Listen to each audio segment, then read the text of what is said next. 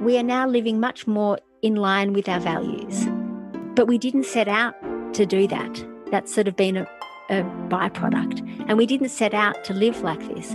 We just knew what we were turning away from. We knew that we didn't want to be part of a culture that was destroying the world, but we didn't have where we are now as a goal in mind. Welcome to the Mahasoma podcast, a space to learn and unlearn, to explore the deeper truths of life, and to live them as the new normal. Hey everyone, welcome back. I'm Laura Poole, Vedic meditation teacher at Mahasoma, and today we have a brilliant, thought-provoking, challenging, and just effing awesome episode. As you can probably tell, I'm a little bit excited about this one, and I also feel it's a really relevant time to be sharing this with everyone. As in our current reality, many of us may be feeling lost or unsure, fearful, or surrounded by overwhelming negativity about what the future is going to be. In response, this episode is both a breath of fresh air and a guiding light for what is possible when we come together, are open to change, and really listen to the wisdom of nature. We all need role models in our lives, those who have already started to live in the new story. And our next guest is 200% that. And so, let me introduce you to Meg Ullman from Artist as Family. Meg lives with her husband Patrick, their sons Woody and Zephyr, and their dog Zero in Daylesford, Victoria, on a 1/4-acre permaculture plot. It's home to their School of Applied Neo-Peasantry at Tree Elbow University on Jara People's Country.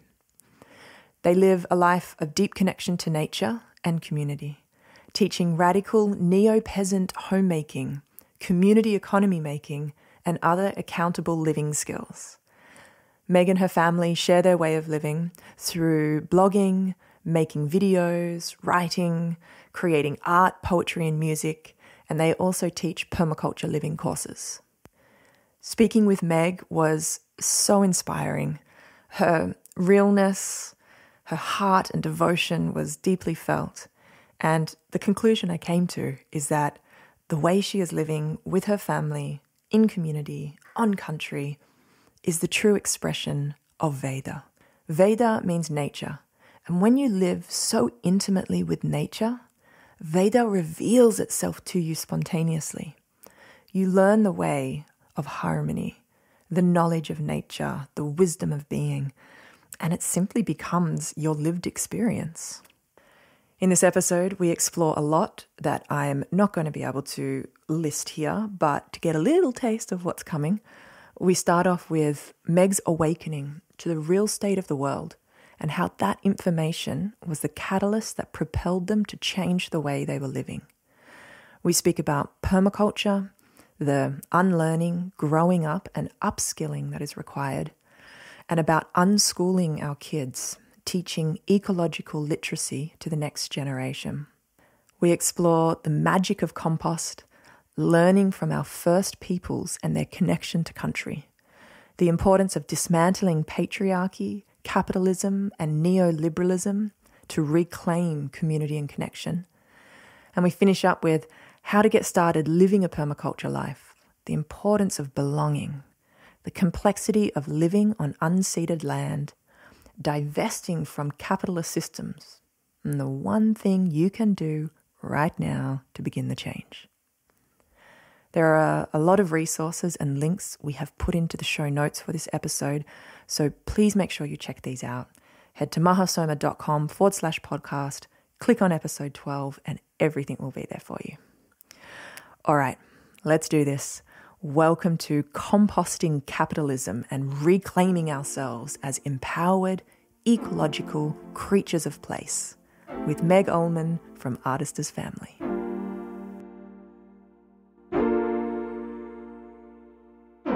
You guys live on a 1/4-acre property in Daylesford, and it's a full permaculture setup. Yes, it is. So when we moved here about 14 years ago-ish, Wow. it was a vacant block and I had never heard of permaculture. I grew up in Melbourne in the burbs. For the most part. We did spend some time in Israel and I lived on a kibbutz, and that's another part of the story. But we knew that we wanted to put fruit trees in the ground. We wanted to grow some food. We wanted to have some chickens and have a place to call our own, which includes all of the complications and challenges and contradictions that encompasses living on unceded, stolen country. But when we moved here, we had a very clear vision of how we wanted to live. And all of that changed very, very suddenly and very, very slowly because of our awakening and our watching and our understanding and our listening and our reclaiming. Yeah, I guess it started, there was a whole series of documentary films that we watched that maybe these days wouldn't seem so radical. But the most confronting one was a film called The World According to Monsanto. And it was in the ilk of Food Inc. and those kinds of films that came out much later. There was a film with Vandana Shiva called Bullshit.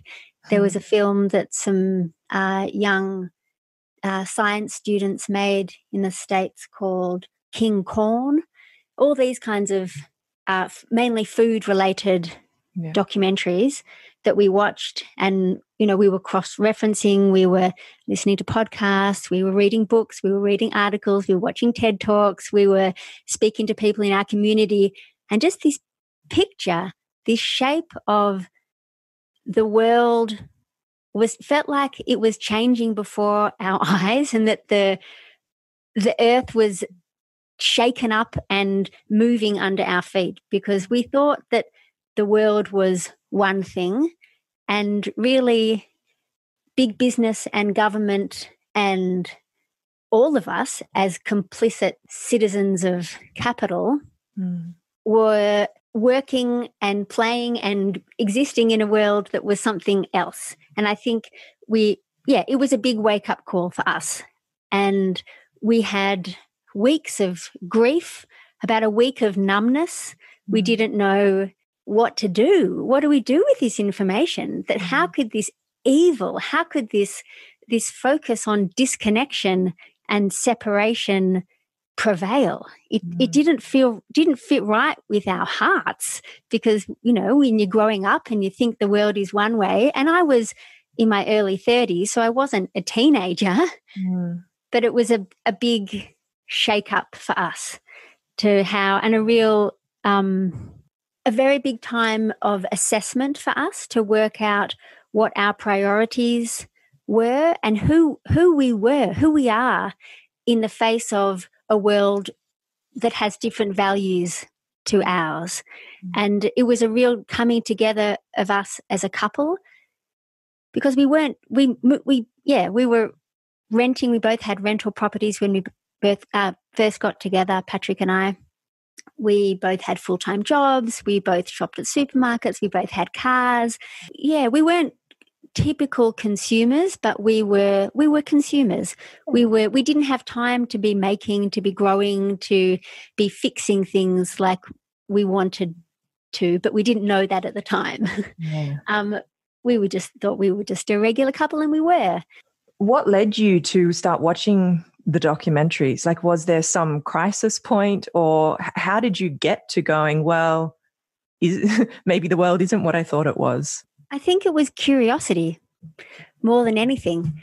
I don't think we set out to investigate anything specific. I think it was just our areas of interest. We started growing our own food, and that felt like an area that we were interested in.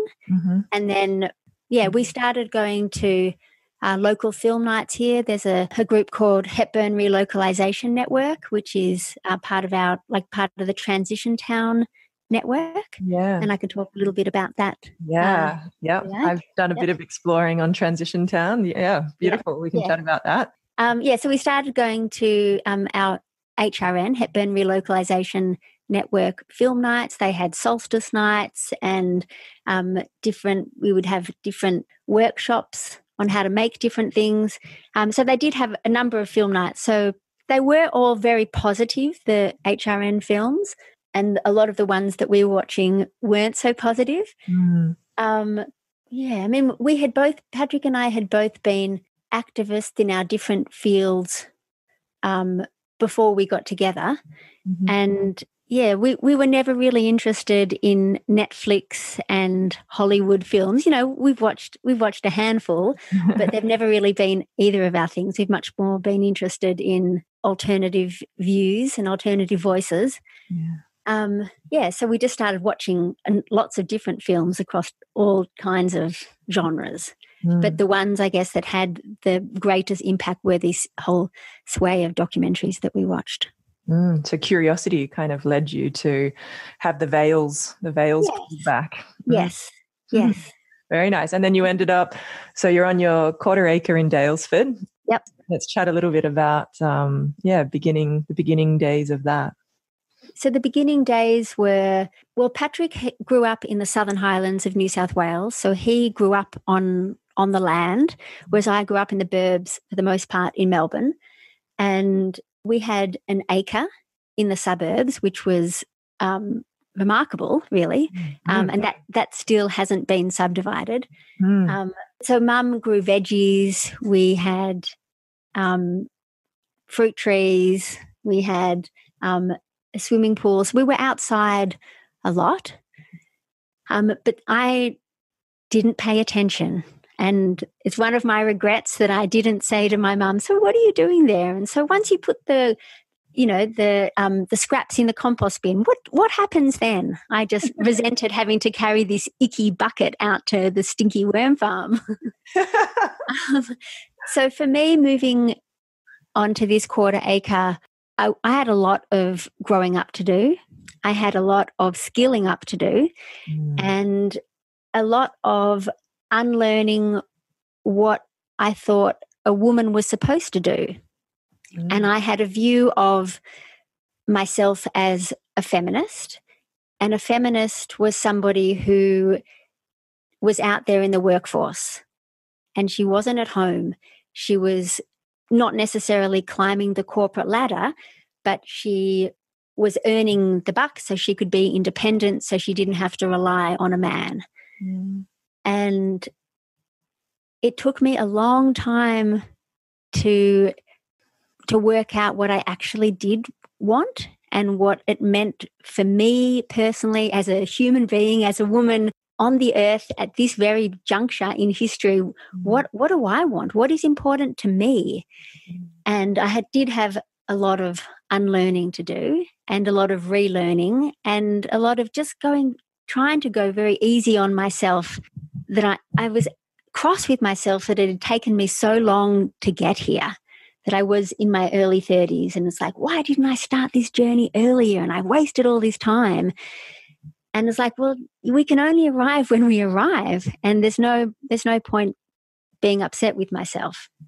That's not helpful. So the early days were, looking at what was important to me, looking at what was important to us as a couple and as a family. Patrick's got an older boy who was 4 when we got together, and he's now 18. You guys were all living together on the land? We were, yes. So Zephyr, his name is. So he was living with us for half the week back then. So a week with us and a week. So half a week with us, half a week with his mum. Yeah.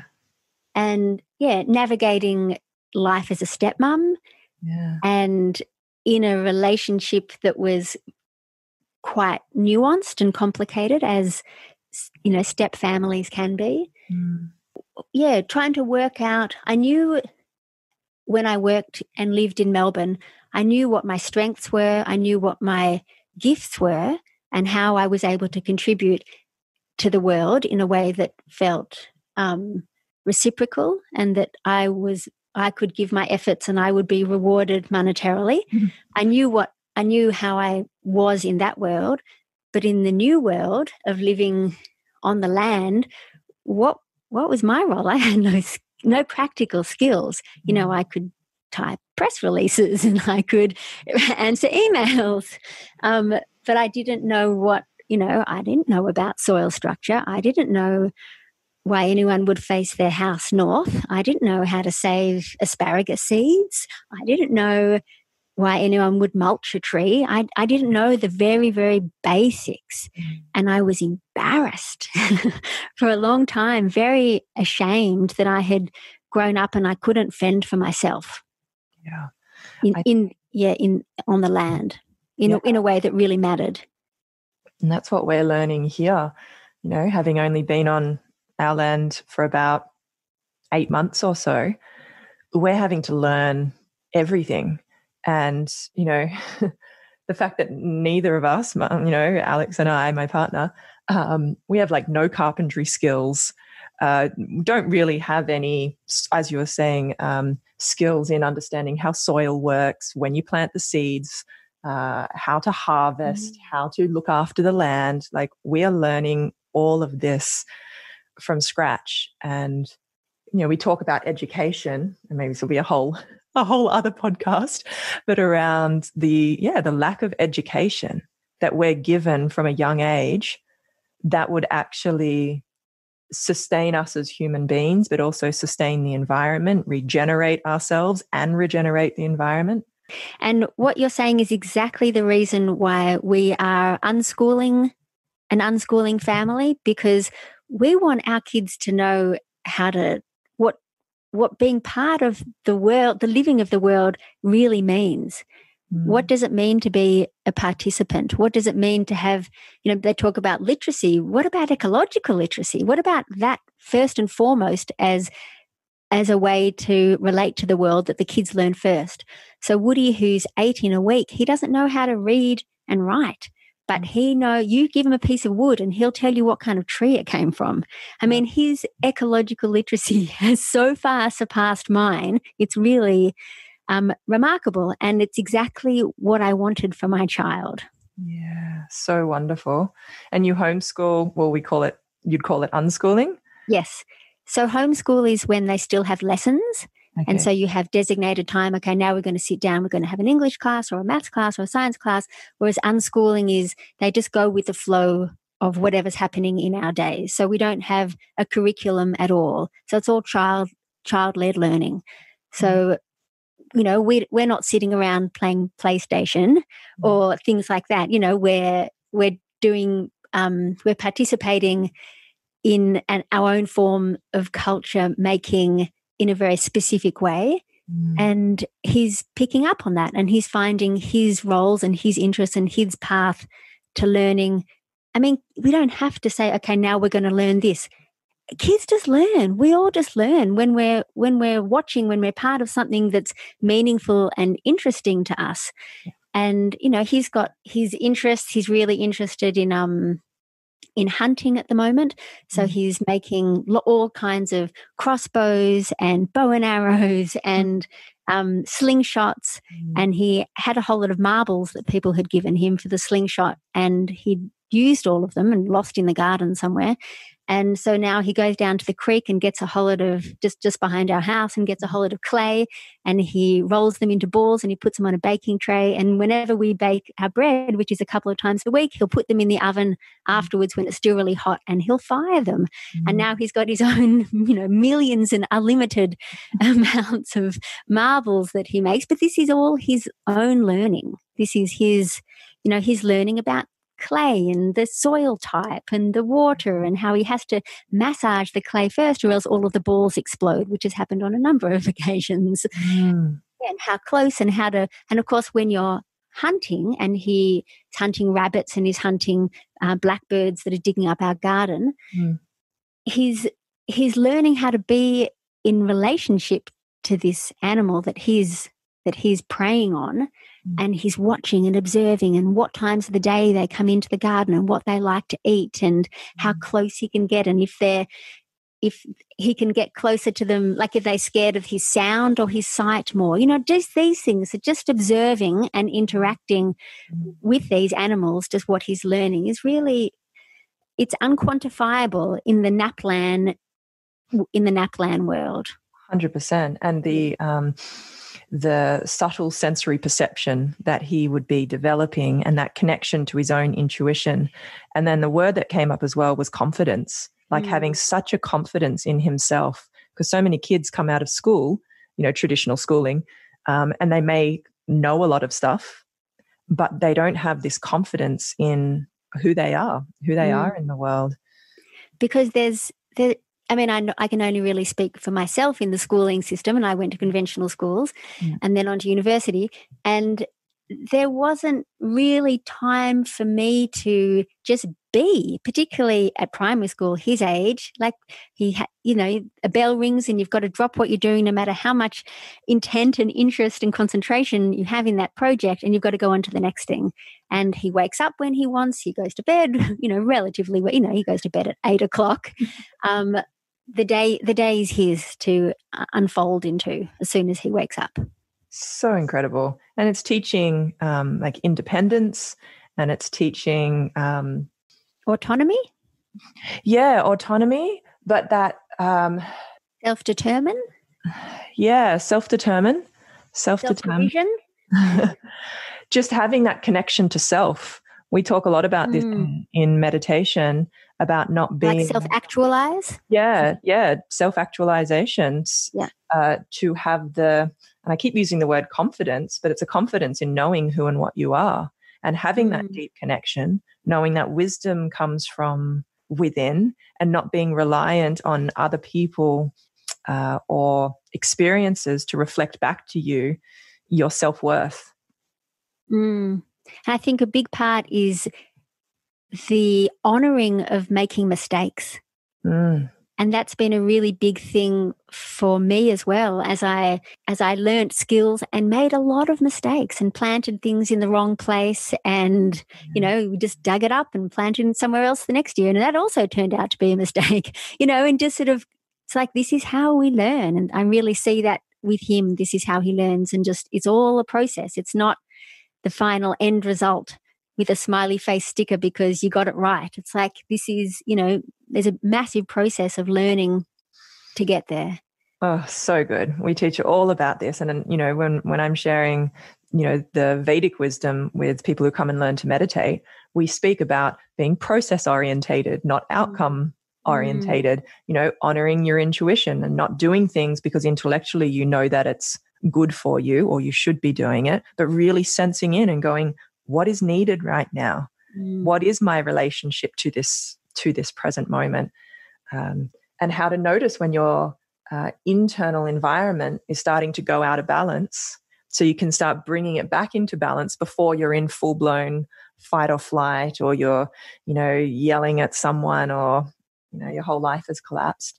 And, we're saying, can you imagine if this was taught to kids? Imagine if that was the, curriculum in a way where you're just building these skills of being self-realized, self-actualized, understanding the world you live in, the land you live on, and being in many ways self-sufficient, but within community. So I've got to make that little distinction there. Self-sufficient of the land within your community. Oh, what a different generation would grow up in this world. Yeah. Agreed. So you're on your land, you're there in the first little part, learning and unlearning. What are some of the biggest lessons, the biggest learnings that took place that really shaped the direction of your life? That time, linear time, is a construct. That the weeks and months are all made up. That was so, when I had that realization, it was huge. Like, wow. Because I had always been a watch wearer, and then I took it off. And I still like to wear a watch sometimes. It's like, okay, this is how it feels again. But to be part of cyclical time and be part of I feel like that really helped me tune into the seasons, to my circadian rhythm, and to myself as an ecological creature. Beautiful. Yeah, that was a really big learning, unlearning and relearning. And how did that impact your daily living? Like having this realization of, one of the fundamental pieces of wisdom of life, there is only now. Yes. I think it was more of how I saw myself in relation to the world. And we all have our time to bud, and we all have our time to bloom, and we all have our time to go to seed, and we all have our time to decompose and then go back into the earth and then regenerate into the next form. I think it was more to do with that, a refocusing on a different kind of time. I mean, yes, I had deadlines still because I was still working and still do work in the monetary economy, and I still had to be at work at a certain time. And I was writing articles in those early days for a local magazine, and I had to have them in by a certain time.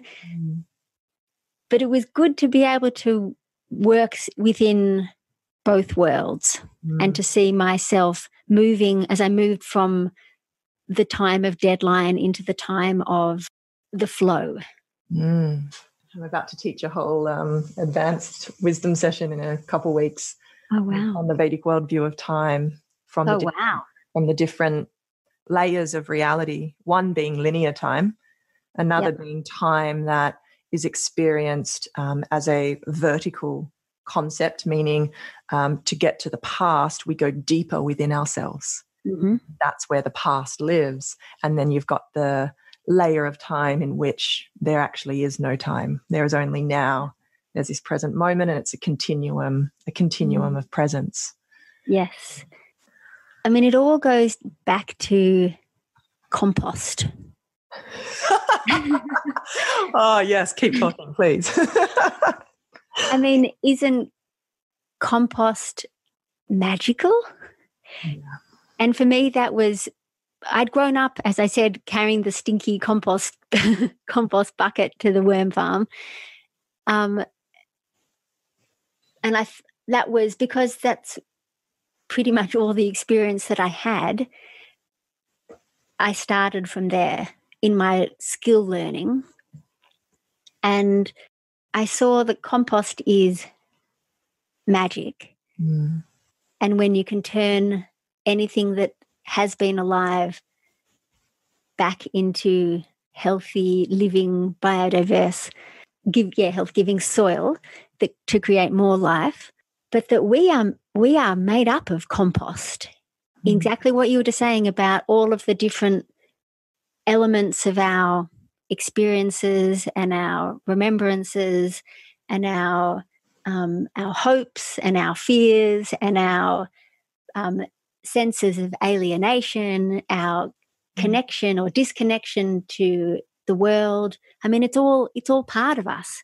And when I was really embedding myself in becoming one with the idea of compost and how to really make a good, healthful compost, I was also honoring myself as a compost heap of everything that had ever happened to me, that I had made happen, that I had the privilege that I was born into, the shame that I had felt when I really realized what the culture that I was a part of was doing to the world and to the waters and to the mountains and to Indigenous people, to non-Indigenous people, to all the ecosystems and biomes of the world.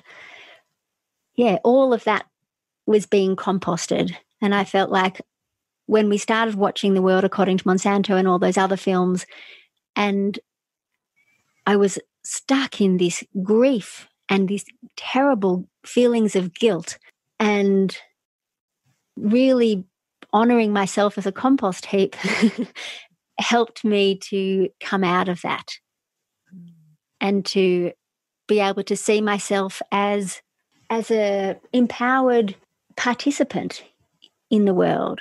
And that, but I felt like that time of grief was hugely important as a massive rupturing. I mean, at the time, I didn't know how I could get out of it. And Patrick and I were both feeling that sense at the same time. And it was very important for us to be able to share that and to go deep into that grief together. And we really found permaculture as a way out of that and a way into the living of the world that we really wanted to be a part of.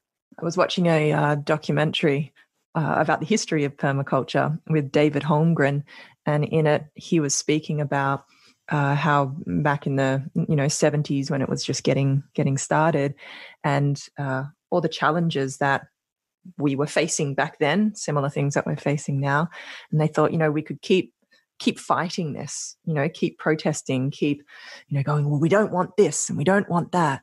Well, actually, what if instead we just created what we do want? And what would that look like? And that kind of, in many ways, was the seed from which permaculture emerged. And I feel like in permaculture there is that creative, emerging, inspiring quality to it, which is very charming.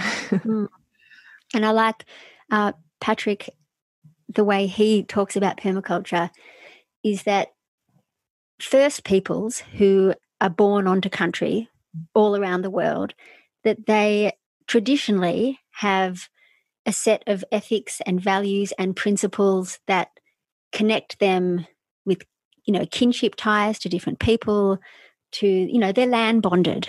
And then with us, there has been, as Second Peoples, there's been a massive rupturing of that. And permaculture is a way for Second Peoples and land disconnected First Peoples as a way back into that connection with country. Yeah, and that sits so well with me. Anything more with time you wanted to add?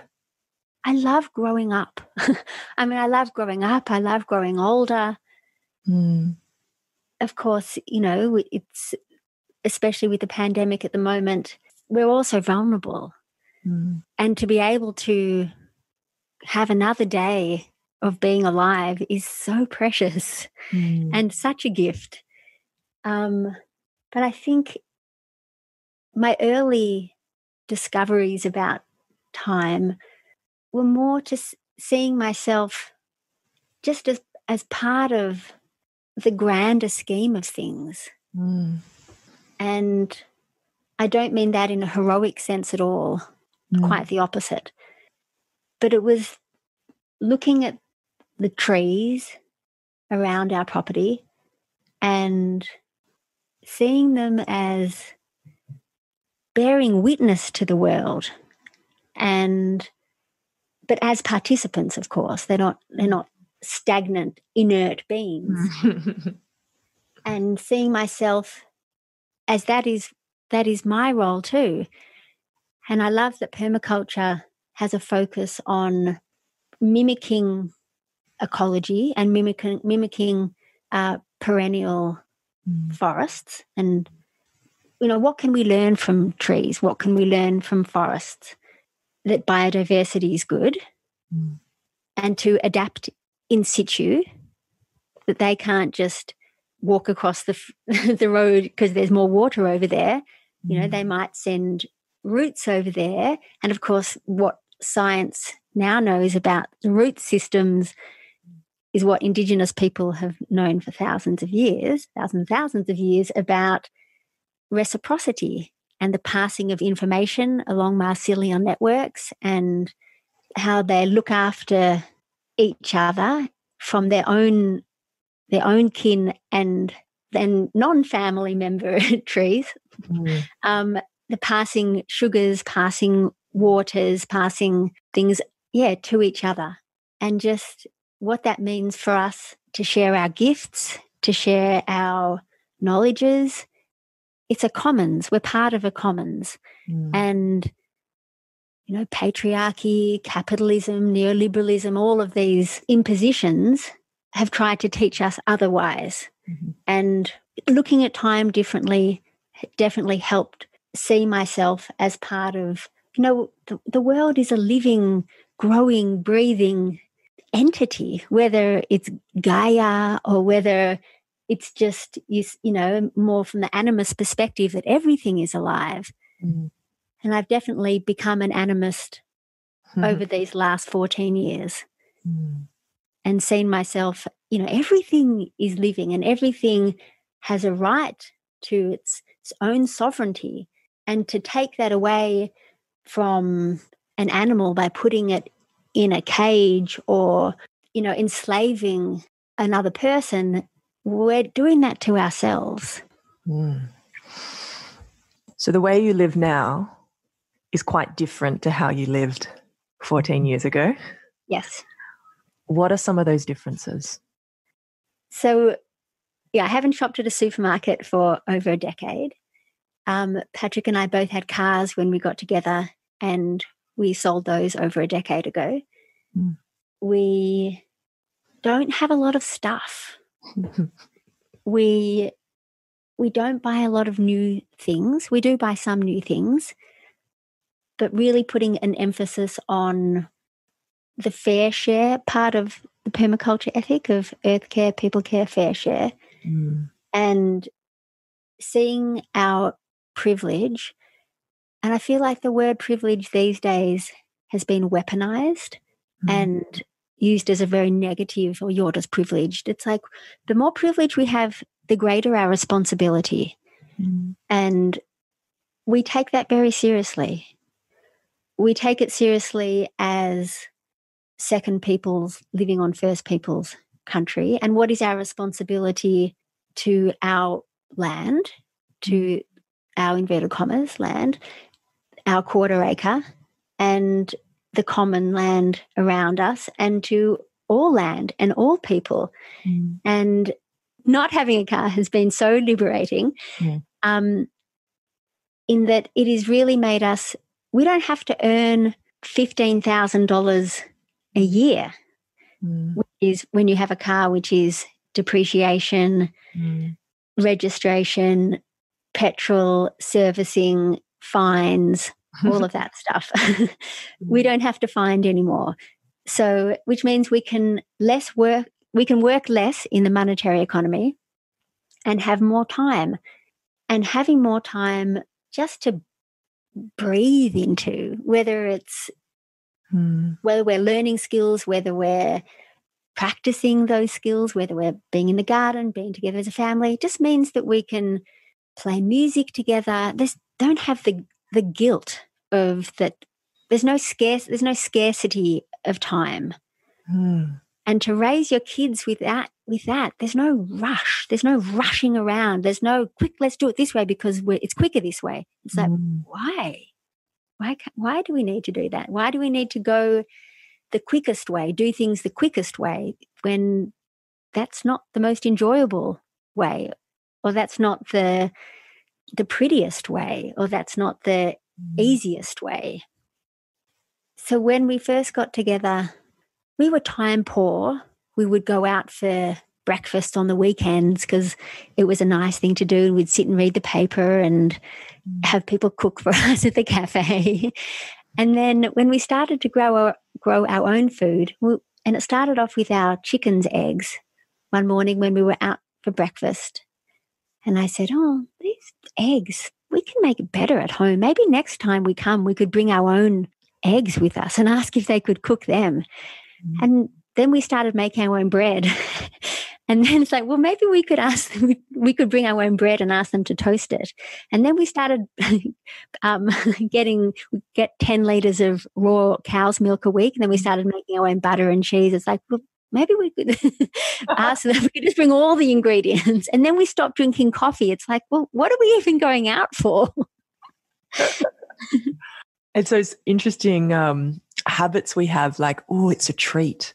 It's like I'll treat myself because I've spent all my time doing this really important work or this really hard work. And so I'm going to go and treat myself. And then we treat ourselves. But it's not as high quality as what you could either make yourself at home, or you eat something that's probably not that great for you, but you eat it because it's a treat. And I find it so strange, this whole idea of treating yourself with things that are actually not that great for you, but you think you deserve them because you've worked really hard.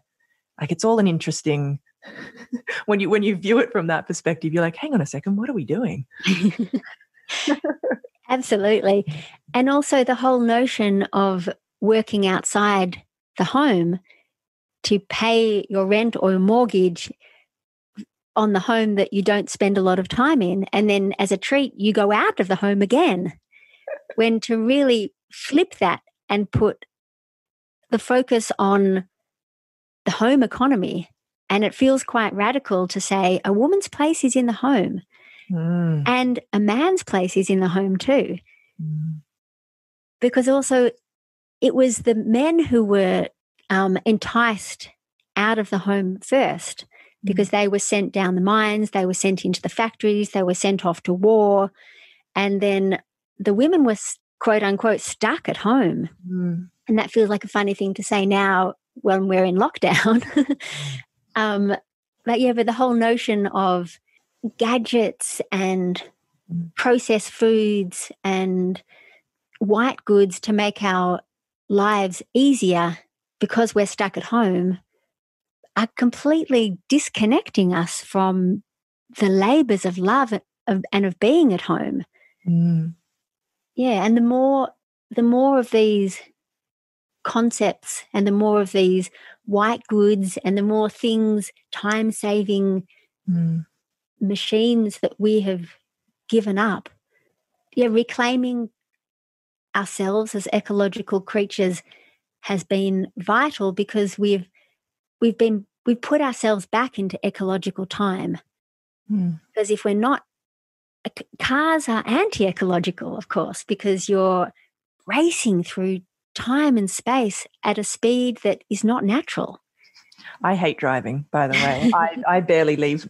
Lockdown's been kind of amazing for me because it means I don't have to leave the house to go anywhere. Yes. I drive and I can literally feel in my body, physical body, that like it's the energy body is kind of still back at home, even though my physical body has arrived here. Driving's definitely not my thing, so I completely feel that. Yes. And we're a big bike riding family, and even more so a big walking family. So about 7 years ago, we wanted to go on a holiday. So Patrick and I had been together 7 years, and we had that 7-year itch. It's like, okay, so let's do something. Let's go on an adventure. So we packed up our kids and our house, and we rented out our house, and we rode our bikes as a family from here in central Victoria up to Cape York. What? So we were away for 400 days. So we rode there and most of the way back on our bicycles, and we free camped and we foraged and we hunted and we gleaned and we bartered for most of our food. And we had weeks where we didn't spend anything, and we just drifted. We just knew we wanted to go north. And there were 5 of us on 2 bikes, so 2 kids and our dog. And so Woody, who's nearly 8, was a baby, so he was 14 months. He wasn't walking yet. Wow. So we were away for 14 months, so quite literally he had half his life on the back of a bike. And we sang and we drifted, and we just, every day was such an adventure. And because we had the focus of food and finding our own food and foraging and learning new different wild species of autonomously growing food, we had to pay attention. And so Patrick and I were slogging on our bikes, and so Zephyr was on the tandem with Patrick, and so Woody, who was a baby, he just learned all of the food. So he would be going, in the beginning, he'd be going, ooh, ooh, ooh, ooh. And then as he learned to speak more, he'd be going more, more, more. And then he was, knew the names of the plants. So he'd be saying, look, locusts over there, or wild bananas over there, or whatever it was that we were seeing, that he was seeing first. He was our chief spotter. So that was a really wonderful adventure for us as a family. And really galvanized us as to how we wanted to live. We wanted to live more outside, less with electricity. We came home and we cut the legs off our kitchen table and we gave away all our chairs. We just sit on cushions now around the table. Yeah. And bit by bit, I feel like we were on that trajectory anyway, but bit by bit, I feel like because of that journey, we've related to the world differently and have seen ourselves as much more participants. And part of it was digging holes and burying our poo along the way and seeing that poo, especially when you're eating really good food, as a real gift to the earth and not as something toxic that you just want to not smell and not look at and just send it away. So we now have 3 humanure composting toilets on the property that Patrick has built, just out of very simple bucket systems. And that, again, has really helped me to feel part of the world, because I'm putting a part of myself back into the soil that then grows our food that then we eat, and then the system, we call it closing the poop loop. But that's really helped me see myself as part of the world, and that's been a big part of my belonging story, and that emphasis on how important belonging is and how important it is to feel a real deep reciprocity and deep kinship to land and to country. And we went to the Jaborong embassy, to the protest about the trees, that they were going to cut down all those birthing trees to widen the highway. And I had my period when we went, and for one of the times, and I squatted behind some trees and I did a wee, and there was this bright red patch of blood on the ground. And I burst into tears. It was such a huge, how could I have not done that before, or seen that before, or seen myself as part of what a gift that blood was to the land. And that was my oath and my promise right there in that bit of blood. I mean, I use rags to like mop up the blood when I bleed, like our grandmothers used to do. And I soak them, and then I squeeze out the bloody water, and I tip it on different trees around our property. But that feels different to actually see this come out of me with such a sense of connection. Yeah, and that's been, that was only a few years ago, but it's just, again, strengthened my resolve and my promise to be in service to the land. Sometimes when we look at the whole having to give things up or giving things up as some sort of a loss, but I know that you look at it in a different way, and instead of seeing it as giving something up, it's more in the sense of, well, what am I going to gain? What is that space going to create? Maybe you can talk a little bit about that. Absolutely. But it didn't start off like that. It started off, I was very fearful and very reluctant to give things up. It felt like I was giving up a part of my civil self. I was becoming uncivilized in a way, and that I was going back in time because I was giving up modernity. And, we live in Australia. It's a big country, and how do we get around? You have to have a car. Like, it's just a no-brainer that you have to have one. But when you take yourself out of that felt like a really big step. And not shopping at supermarkets, there's that fear of going hungry. And of course, I could go into the supermarket at any time, but there was at first when we made that decision. And that decision came because we gave up hard plastics first. then we gave up soft plastics, and then we gave up all packaging. And this is about a decade ago. And then it's like, well, we don't even need to go to the supermarket anymore. We started making our own toilet paper with family cloth. Yeah, and then I was using tampons, and then I went to using rags. Yeah, making a whole lot of stuff. But in the beginning, there's some things that were harder to give up than other things. So we first sold Patrick's car when we decided that we were going to do that. And then we kept my car in the carport for a year, and then we had a little logbook, and every time we used it, we wrote down how many kilometres we drove and what we used the car for. And at the end of that year, we'd like, oh, well, we can easily go without this. So then but that was a whole year of sort of holding on to it. It was also had been my grandmother's car, so there was part of that connection to her too.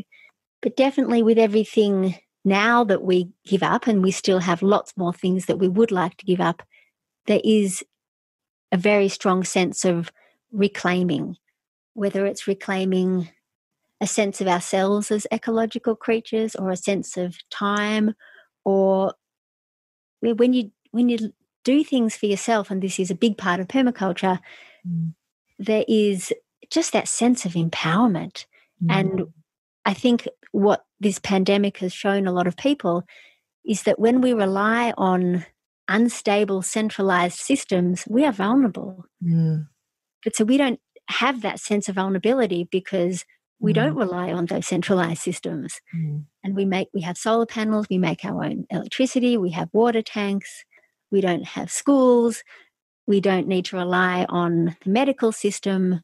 You know, we have in the past, we're not complete purists, but we don't want to put this any more strain than we have to on the medical system. And we have a long list of things that we do every day or every week or every year, just the things that we do to make sure that we stay very, very healthy. And it's things like we eat lots of fermented foods, we grow our own food, we live below the poverty line, and we only eat organic food. We're outside a lot, so we're hardy to the weather, to the elements. We do cold water plunging, so we kind of like the Wim Hof method. So Patrick does the breathing as well. I don't like the breathing, I just like the cold water. We play music. We are in service, so we have lots of different community groups that we're part of, and different bush schools that we run, and different community groups that we facilitate. Do you have a meditation practice? No, we both have breathing practices that's really focused on the breath, but not meditation per se. But also I feel like we're active meditators more than still meditators. Yeah, and I think, it's a beautiful distinction to make between static meditation and then, the whole purpose of engaging in a static meditation practice is to know who and what you are at that deepest level, and to then live it in your daily life. And from everything that you've explained, the way you're living life is that deep connection to your own nature, deep connection to that being. And so it is, in a way, that state of meditation that you're living in, rather than saying, oh, I have a meditation practice that I do. That's kind of separate from my life. There's no separation. Yes. Yeah, I like that. And just when you were talking just now, it made me think about also giving up so many things that we have done. We are now living much more in line with our values. But we didn't set out to do that. That's sort of been a byproduct. And we didn't set out to live like this. We just knew what we were turning away from. We knew that we didn't want to be part of a culture that was destroying the world, but we didn't have where we are now as a goal in mind. And of course, this isn't the destination. I look forward to seeing us in another 14 years to see where we're at. And, what else have we given up? And of course, what will the world be like then? Yeah. And what will we be like as elders, and Woody as young adult?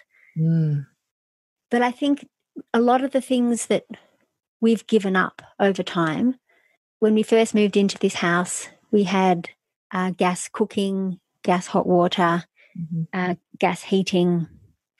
And that, we spent time in anti-coal seam gas blockade, and it didn't feel right to come home and to turn the gas on.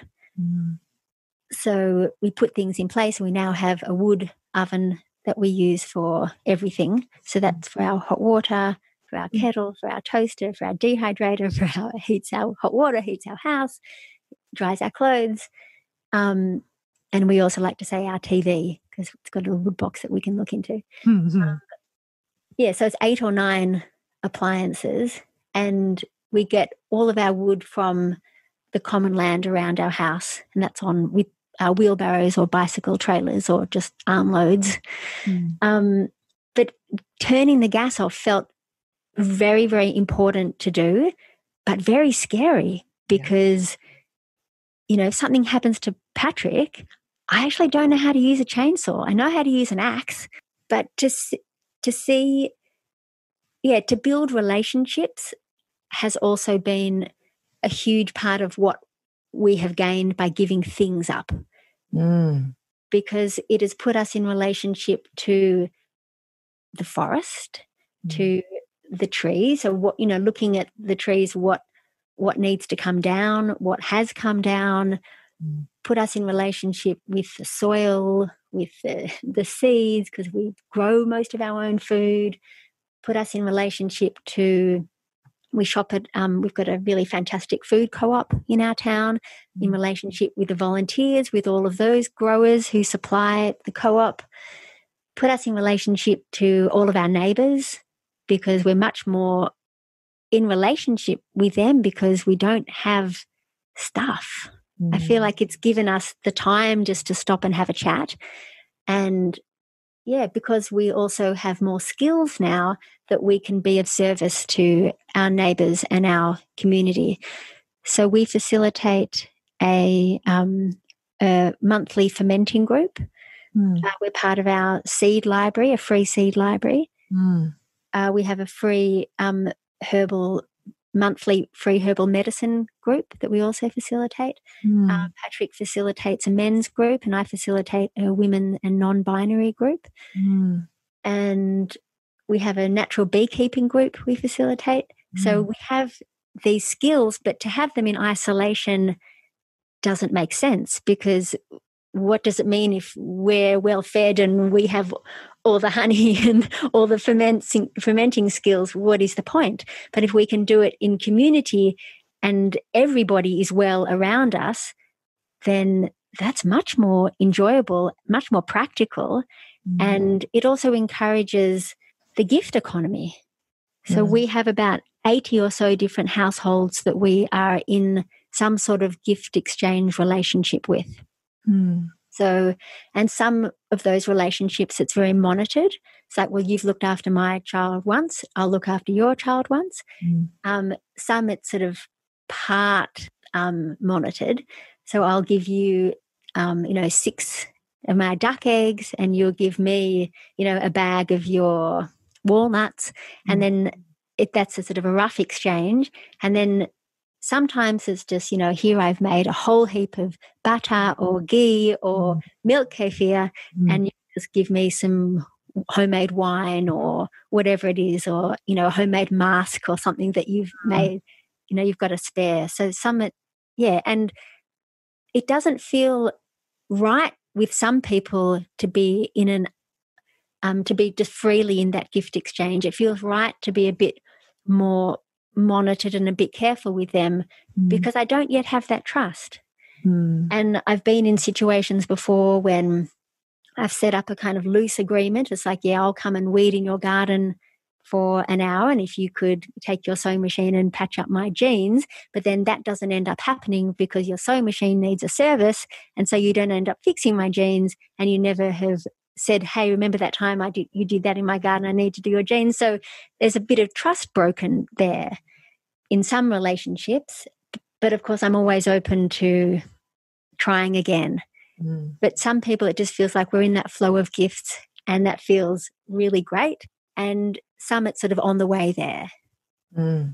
But just to have those relationships outside of the monetary economy, it feels good to to revalue, put value again back into the home and what we're creating here outside of the shackles of capital.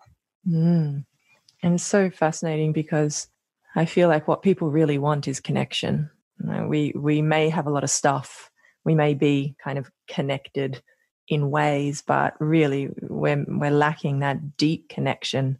And how interesting when you give up those things that have been sold to you to give you greater connection, you end up, in some ways losing convenience, but reclaiming or regaining, conscious attention and relationship and community and appreciation and time. Oh, such a big one. Such a big one for people. Charles Eisenstein, his latest book, which is called The More Beautiful World Our Hearts Know Is Possible. Actually, he may have another more recent book, but in that book, he talks a lot about the culture of separation and disconnection, which is the old story. Yeah. And the new story is where we're in connection, and it's much more about relationship and about seeing ourselves as much more participants. And I feel like that time of grief that Patrick and I went through, our World According to Monsanto week also was, a real feelings that we've really felt adrift between the two stories. And because we didn't know what the new story looked like. And what you just said about people wanting connection and wanting to be in relationship, it's so possible. But the old story, the old habits, we're so deeply embedded in that. All of the narratives, the major dominant narratives that we have about how we are to live are all rooted in the old story. Yeah. And we all need role models who are living in that new story. And of course, there's the saying, you need to see it to be it. And it's so important to share our feelings of longing for connection and how we're embedding ourselves in the new story. It's so important that we share these narratives, because otherwise we're just left with Netflix and the Disney Channel. Yeah. And especially for our children, it's important. But of course for us too, because we need to show our children and each other what's possible. So for those people that are feeling really connected to what you're saying, like it's very inspiring listening to you and to see what you guys have created. It's, radical in many ways, but kind of radically natural, interestingly enough. And I feel like there is this movement that's taking place of people wanting to have a deeper connection to nature, more time, greater community, engagement. So for those people who have been feeling this in their hearts, may not yet have taken that first step, maybe there's some fear, because it's kind of easy to have the idea, but to take that step, there could be that fear. So, what would you suggest for people for starting off? And do you have to kind of leave the city? Do you have to leave the city? Do you have to go to the country? Do you have to buy a piece of land? That's one of the things that I love about permaculture, is that there aren't rules, they're principles. There isn't one blueprint to live according to.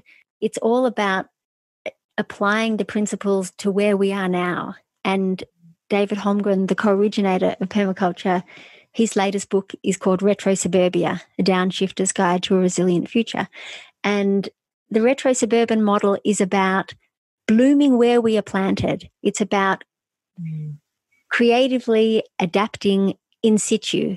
What can we each do in our lives to live more in line with ecological processes and our own values?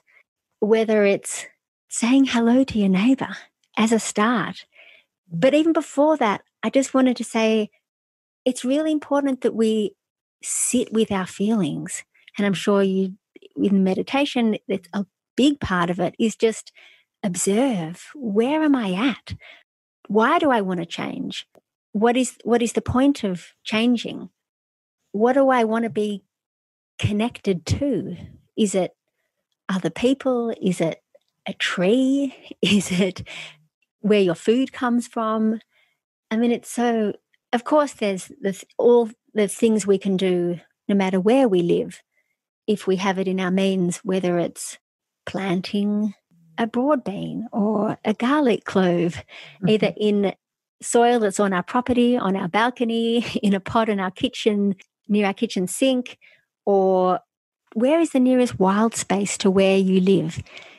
We're all so domesticated. I feel like that's a big thing. And the more time we spend outside, in the cold, in the warmth, with the wind, with the insects, with the flowers and the trees and the birds and the stenches of rotting life, whether it's compost, whether it's roadkill.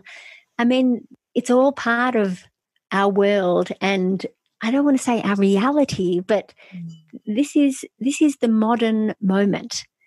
And for us in our household, we've really tried to deprogressize ourselves. So move away from what's considered progress. And of course, we still have internet, we still have electronics. You know, we aren't living isolated in the woods. We are storytellers, story sharers. We want to be connected. But to see ourselves as ecological beings is going to look different for everybody. And for some people, it's going to be moving away from wearing synthetics to wear more natural fibers. Some people, it's going to make sense to dance in the rain, or to go barefoot, or to not buy food that comes from far away, to only eat what's in season, to walk instead of riding your bike, or to ride your bike instead of driving in your car, or smiling at someone who you've seen quite a few times but you've never felt confident enough to do that. But those little moments of our, I was going to say humanity, but it's our animal selves. This virus has really made us all see our own frailties and vulnerabilities, and the world is vulnerable. And of course, the world is strong and we are too. But with systems collapse, whole ecosystems collapsing, you know, we are part of that. We can't separate. We can't take ourselves out of the picture just because we might see ourselves at the top of the food chain. You know, we're all living in this world together. And I think that's part of the animist perspective, is that we're all part of this. Just because we're separate inside our houses, we're not really separate. We're not isolated just because we're isolating at home. You know, we're all interconnected. And you were speaking at the beginning about transition towns. Yes. Is that something people could look at? So the transition town movement came out of permaculture. Oh, really? I didn't know that. Fascinating. Yep. So Rob Hopkins lives in a town called Totnes in the UK. So he came up with the idea of a transition town, which is whole towns that are adapting to the realities of climate catastrophes and peak oil. And it's going to look different, like permaculture, without rules, only principles. Each town that is transitioning, and it's a transition away from pollution ideology to more ways of interbeing and much more embedded ecologically. So that, of course, that's going to look different for every town. So for some towns, they've gone plastic bag free, for starters. For some, they've got their own currency, and it's a localized currency, and you can trade, and the local stores accept it and things like that. For some, they have their own repair cafe. They have their own community-supported agriculture. In our town, we've got CSAs, community-supported agriculture. We've also got a CSB, a community-supported bakery. There's a community-supported butchery as well. And what does this mean? What does CSA, CSB, what does that, what does community supported mean? It's like a veggie box scheme. So a CSA is, well, it's different for every farm and every farmer, but it's usually along the lines of that you buy a subscription, so you can either pay weekly or pay at the beginning of every season, and you just get a veggie box of whatever the farmer has got. Okay. So you're eating locally, you're in relationship with your farmer, you're in relationship with your biosphere, and if the farmer has, if there's a fire or a flood, or then you carry that weight along with the farmer. Okay. So we have quite a few veggie box schemes where different farmers who do veggie boxes in our area. So, and with the bakery, you subscribe for a whole school term. So, and they have different loaves every week, or sometimes it's the same week, the same loaf that they have. And again, you're carrying the weight with the baker. And so there's no waste as well. They're not making heaps more loaves because they know exactly how many that they have to make. Love it. It's really great. I love that, taking the pressure off those people who are providing essential services to us, like feeding us, because of stress that farmers can go under because of, weather changes, seasons, and what we're all doing to the environment. They're carrying that, and that can be really stressful. So to have that community aspect, I love that. Absolutely love it. So with the bakery, Katie and Alison, who are friends of ours who run it, and they had about 50 or so different households who had weekly subscriptions. And then after the first lockdown, that they had an extra 200 people wanting bread from them. Wow. So just that connection, and it's all outside one of their houses that they put there, they send a text message, yep, bread's here, and everybody goes to collect it. And there's a meeting point, it's a bit difficult now because everyone's social distancing, but it's still, it's a gathering place. It's a way to be much more connected to where our food comes from and the processes of getting that. Very cool. Very cool. Oh, yeah. So the Transition Town, so our HRN, Hepburn Relocalisation Network, is a part of that. So we have all those different free workshops that I mentioned. Okay, we have different film nights and panel events that we organise at our town hall, and different food swaps. We have community gardens. We have all different aspects of that. And it's a global network of towns who were engaging in different ways of being outside of the dominant culture's imperatives. And so people can just look that up on the website. Like, how would you start if you're like, yes, I want to transition my town? What would that look like? Well, you could just start something and tell people about it. Or you could have a look what other towns are doing. So you could go to the Transition Town. I think they've got a wiki, or there's a book as well, the Transition Town Handbook.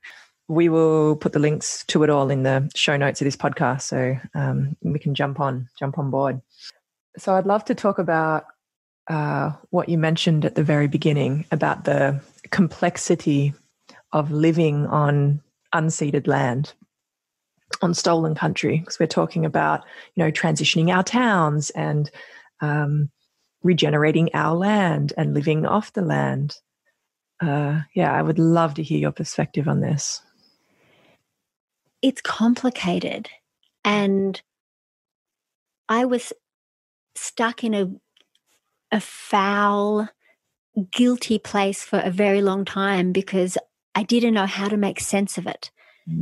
And it's remarkable to think that pre-1788, there were no mortgages, there was no homelessness, there was no poverty, there was no unemployment. And how do we bring ourselves back to that place? How do we get as close to that as possible, to living as ecological creatures of place, where, yes, that there were different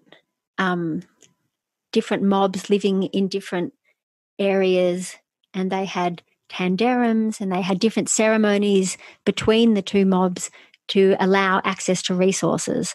So there were territories, and it wasn't quite private property, but it was still, each bit of land was specific to each language group.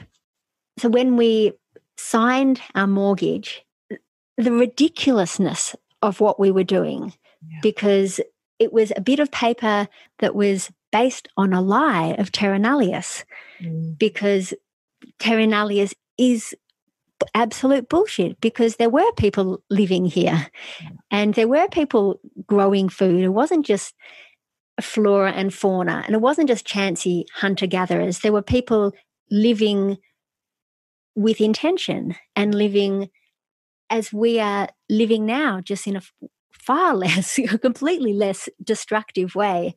And in very sophisticated systems. It wasn't uncivilized in any way. It was very intelligent. And how do we, when we think about Indigenous cultures of place, how do they live? How do they live, and how did they live? How do they live? There's much more of a sense of kinship with the natural world, doing as little, living as carbon positively as possible. There's having a sense of wonder for the world, being present to the world. There's a sense of ceremony. There were rituals. There was an honouring of the world. And I really feel like for us, it's having a mortgage on unceded land is so we can enact our own sense of earth honouring culture on this land. So it's not, signing that mortgage was not a decision that we made lightly at all, but having tenure of this land, on this land, has meant that we can enact, we can teach. We have 3 or 4 tiny houses where people come and live non-monetarily on this land.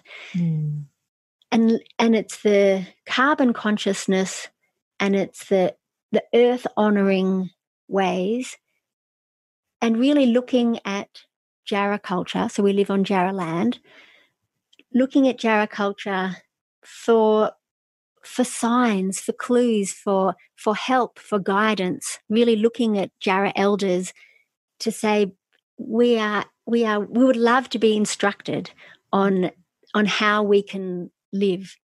But until we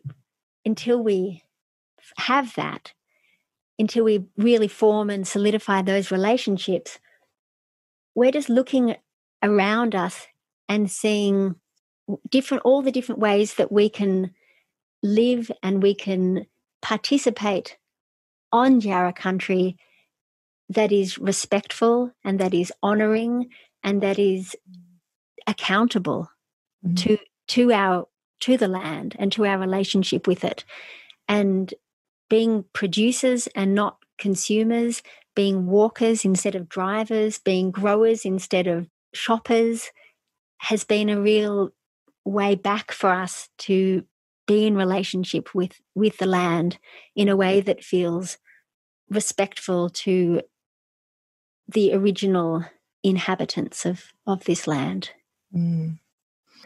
We had a very similar thing when we bought this property just at the end of last year. And this is 30 acres. We're on 30 acres here. It's huge, and it's pretty much just bushland, and there's a little cleared part in the middle of where we live. And it felt really weird. Like it felt really weird to think that we own this land, and I couldn't have that thought in my mind. It just wouldn't stick. It's like how did it come to this? Like, how were we privileged, using that word, privileged or blessed, or the karma we may say as well? How did it come to this point that we're here doing this? And whose land was this before? Not the people that bought it, but who was this land owned by before? What families were here? I mean, was it used? We don't really know the history of where we are right here, right now. We know it up to a certain point, but not before that. And so we've been connecting with the local Watawarung organisation, Aboriginal organisation, to be able to connect with traditional owners, to be able to learn more. But there's still, inside, it's still something doesn't sit right to feel like, why do I get to live this way? And those who were here before us, whose land was stolen, they don't. And it's like, well, do I just give the land away? Do I give it back? Like, do we cut it up and kind of, I don't know. And that's something I haven't reconciled inside myself yet.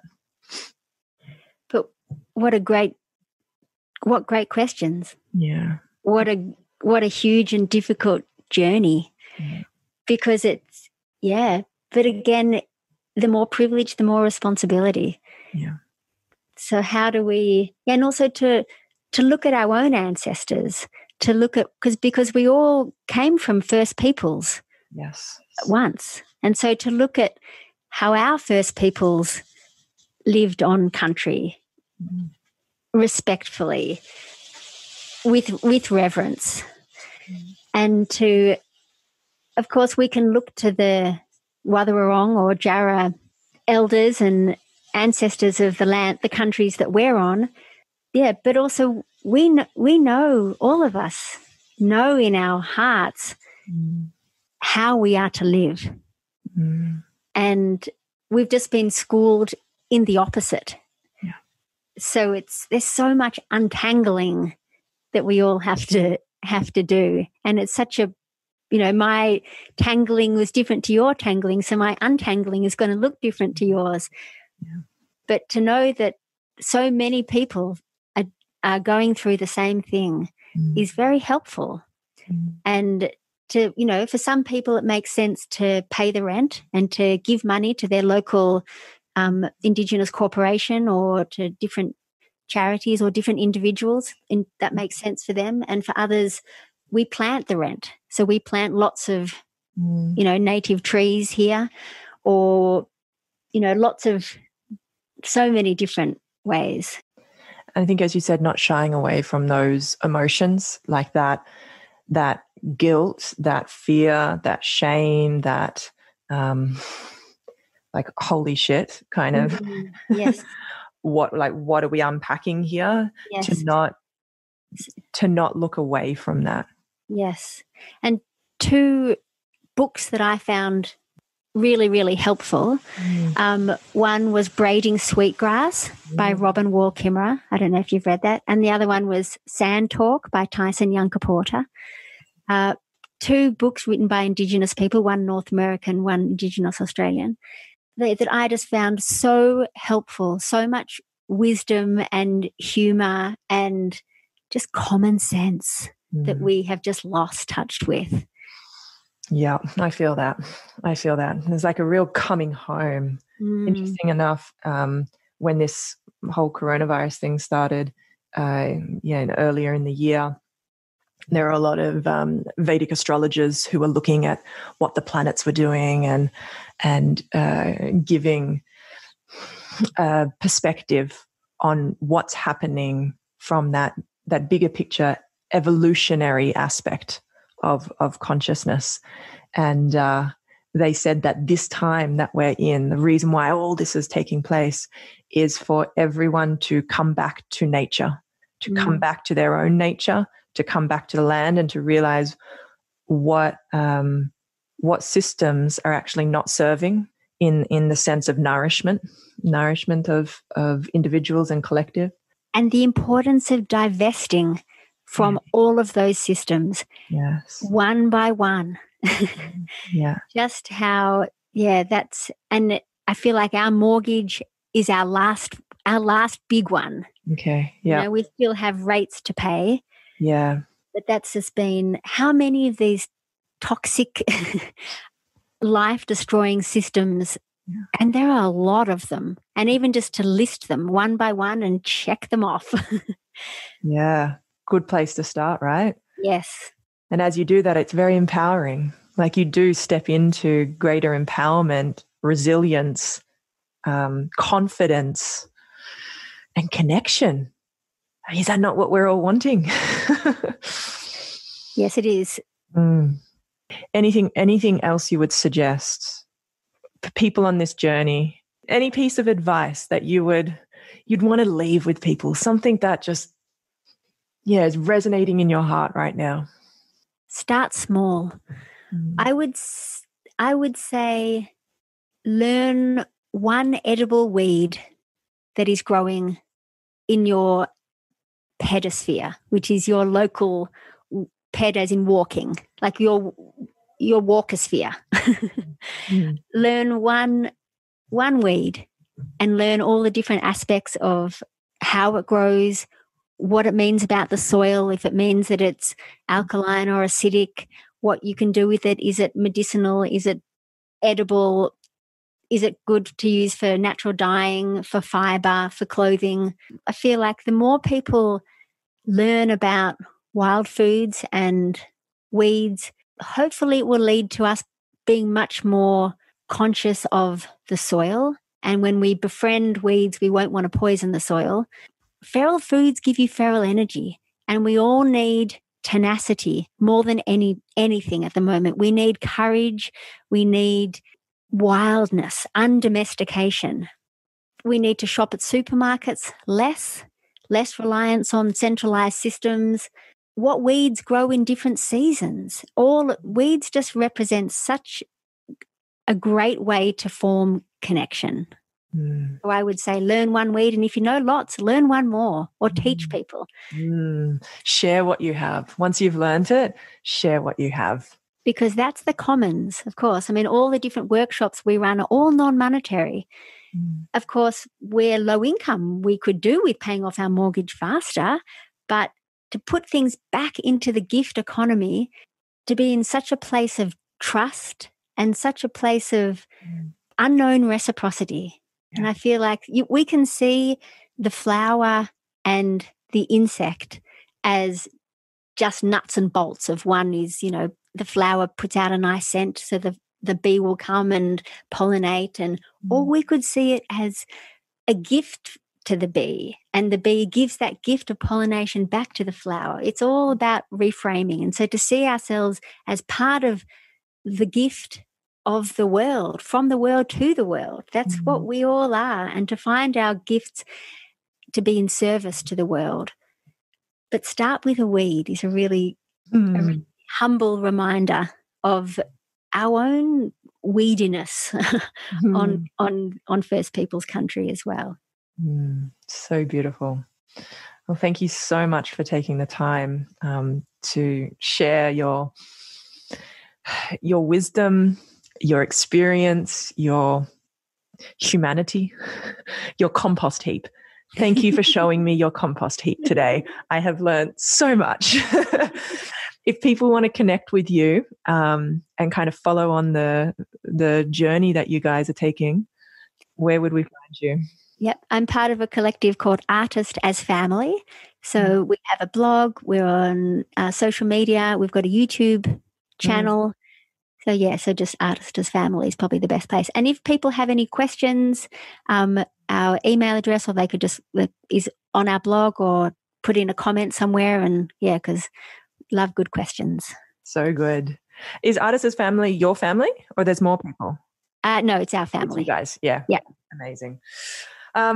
Thank you so much. This has been amazing. It's been so inspiring just on my level of personal experience. I've taken a lot from this, and I'm so looking forward to getting Alex to listen to this conversation.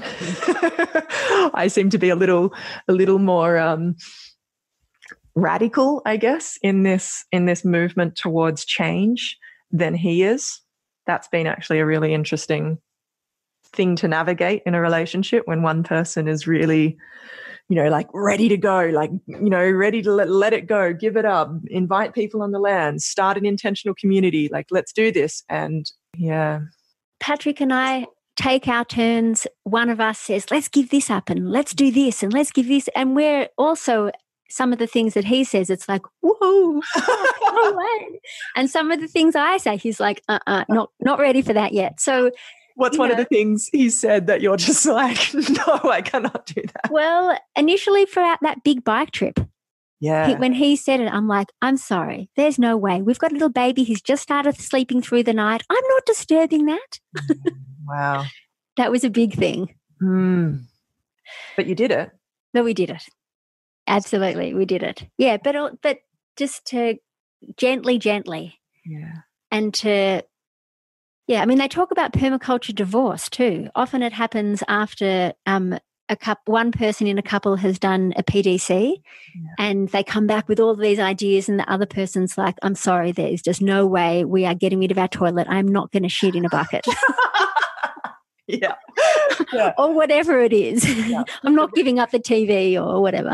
So if you can find ways to gently bring each other on, because there's what's the fear, I guess? What's the fear of that moving away from what's known? It's the uncertainty. It's money. It's money. Yeah. I think it's definitely money. And it's being a man in this world, you know, what it means to be a man and to provide and be stable and successful. Yes. All of that. So Patrick doesn't work in the monetary economy at all. He's 7 days in the home economy. And so for him, I mean, he's the most manliest man I know. Love it.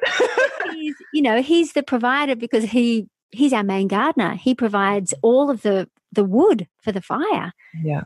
That for all of those appliances. So he's a provider, but in just a different way. Yeah. And also provides safety, because he's the man. And I love my job. I love working in the monetary economy for 2 days a week. That really suits me. And Patrick doesn't want to do it. So that makes sense. But I can see how it can be challenging when you're deeply embedded in who you are is embedded in what you are doing instead of who you are. Yeah. And maybe it's just rewriting that story. Like it's just saying it's like, this is very manly and this is very this is strength.